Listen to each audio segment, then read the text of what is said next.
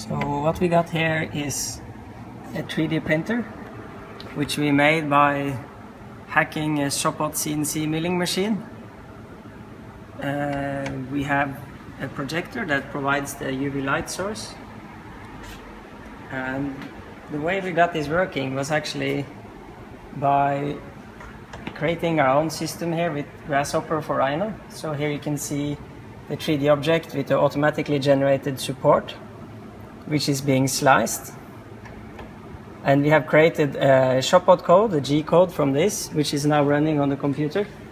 So here you can see the code is running through, and as it gets to, it moves the platform a little bit down and then up again, so it has a flat even layer of resin.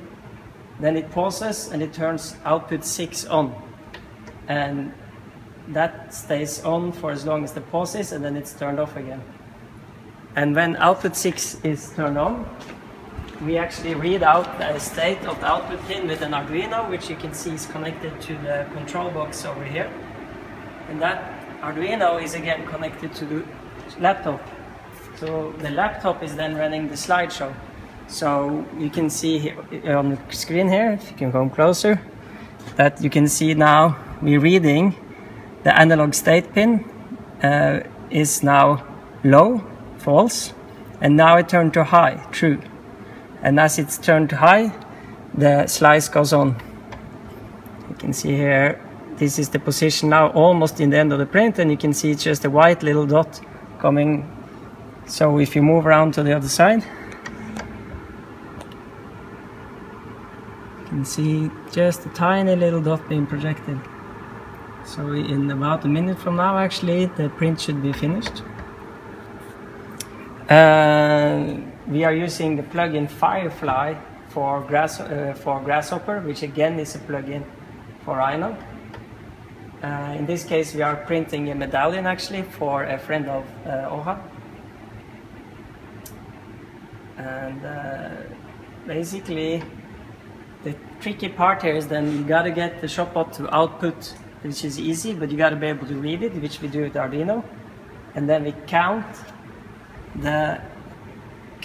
actually, you know, the amount of switches, which is important so we know how to progress. So if you come around here now, you can see actually the print is just about to be finished. So we're printing the very last top layers now. And this UV proof container, UV light proof container we got by cutting a plastic bottle in two. And you see, here we go. That's the first print.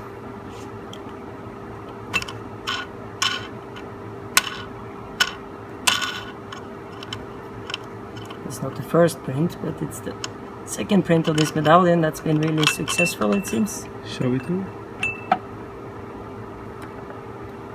There you go.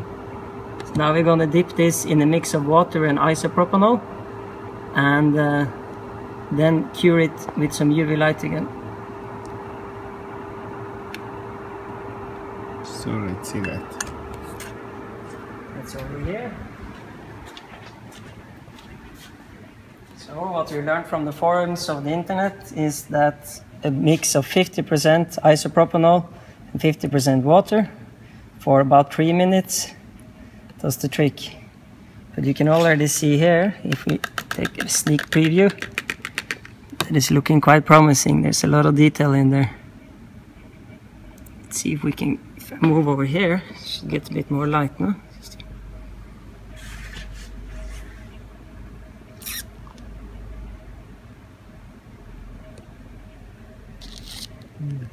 So when you're building SLA printers like this, it's a lot easier actually to print tiny support structures than solid objects.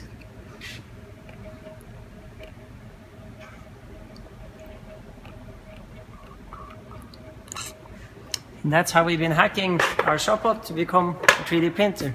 So we go from the scale, which is building this workshop here, to, you know, we see the storage systems and the furniture and all these things, to this tiny, tiny miniature micro scale by shifting from milling bit to projected pixels and UV resin.